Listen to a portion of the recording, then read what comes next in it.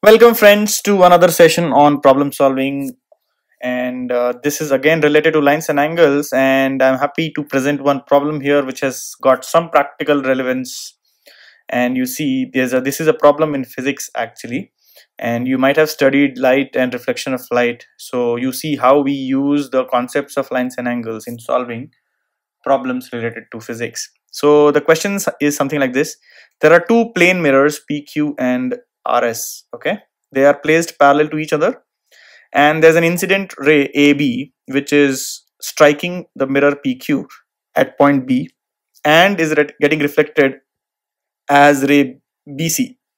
Now ray BC goes and strikes the mirror RS and gets reflected as CD. We have to prove that AB is parallel to CD. The incident ray is parallel to so the incident AB ray is parallel to CD, which is the double reflected ray. Now if you imagine, let's say if this portion of the mirror was not there, so that in that case what would happen? This ray would have gone straight, isn't it? So if you see, you had a torch, let's say here, in this case you had some torch and you switch it on, so hence you can actually shift the beam by this particular mechanism, isn't it? And the beam would be parallel to the initial beam only. So hence initially, if there was no mirror, let's say, then the rays would have flown like that or gone like that, right? But using this mechanism, you actually laterally shifted the beam, so hence you can displace the beam by this mechanism. So this is very useful in various applications. Okay, now how to prove the given thing? So how to go about the proof? Now if you have learned physics and reflection of light, you know that angle of incidence is equal to angle of reflection, right? This is what we have studied in physics. So let's say this angle is I and this angle is R, then I is equal to R. And again, let's say this angle is I1 and this angle is R1, so I1 is also equal to R1. Now if you see, these two lines are perpendicular, so let me name it. This is nothing but the normal, right? So angle of incidence is equal to angle of reflection, and we know the nomenclature. So this, let's say this is BN1 and this is CN2. So BN1 is a normal. BN1 is normal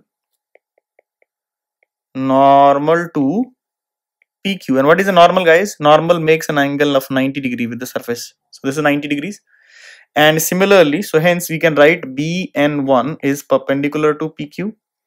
Similarly, you can say CN2 is perpendicular to RS. So N1 and N2 are 2 points. Don't get confused. So 2 points named as N1 and N2. Okay, so CN2 is perpendicular to RS. So that means BN1 is parallel to CN2.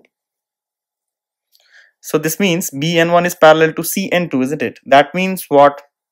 Angle R is equal to I1.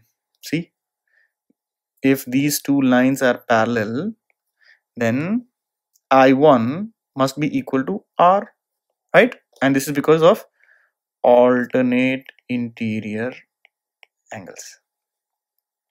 Okay, so R is equal to I1, and we know that from 1 and 2, if you see 1 and 2, so I is equal to R and I1 is equal to R1. So hence you can also say, if you replace R by I and I1 by R1, both will be same, because R is equal to I and I1 is equal to R1. So hence this is also true.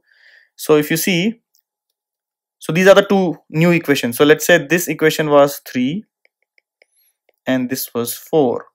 So add 3 and 4. Adding 3 and 4, we will get R plus I in the left hand side will be equal to I1 plus R1 in the right hand side. Now let us understand what is I1 and R1. If you see here, I and R is nothing but I plus R. Can I write this as angle ABC is equal to angle BCD? I1 plus R1 is BCD. So hence angle ABC is equal to BCD, right? So if I have to denote them, so this angle is equal to this angle, and if you see, this is nothing but AB and CD are two lines and BC is a transversal, and they look like they are alternate interior angles. So hence you can say AB is parallel to CD. Why? Because alternate interior angles are equal. Okay, which two alternate interior angles? So basically ABC, this one, is equal to BCD, this one, right? So hence we could prove that AB is parallel to CD. So hence after double reflection, the rays become parallel, right? So this was the first reflection, and this was the first reflection, and this is the second reflection. Two reflections are happening, and after a second reflection, then the ray which is emerging out is parallel to the incident ray. That's what we learn, and it has got a lot of practical and physical significance in physics.